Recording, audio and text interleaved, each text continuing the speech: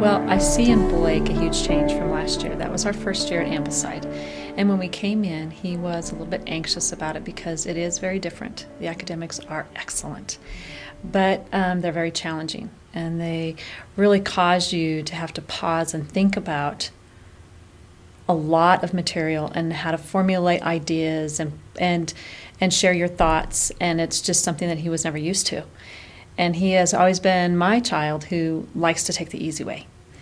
But it's stretched him. He did say, "Mom, I know this is preparing me." He goes, "I know that this is where you want us to stay." And so gradually over time, I see such a change. This year, he's calmer. The academics are incredible. I see it at home when he's narrating, or he understands a piece so well. When he's reading directions, he can retell the directions. When we're out and about and he sees something, he can share information that he's learned, whether it be with geography or art, music. It's amazing. And prior to coming to Ambleside, it was never a topic of conversation much other than books we're reading at home. But beyond that scope, there was never a lot of dialogue about nature and history.